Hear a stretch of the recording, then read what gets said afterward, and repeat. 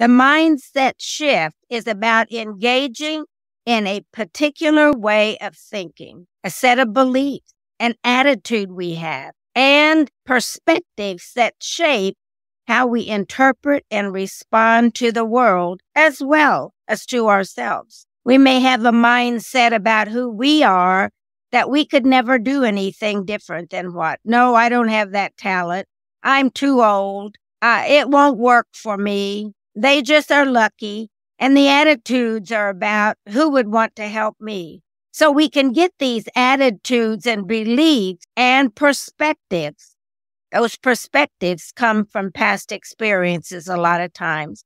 Just because, and I remember a lot of my guests have said this, just because I've been told no 20 times does not mean that I don't have something that somebody is interested in, or that I have something to share that is not valuable.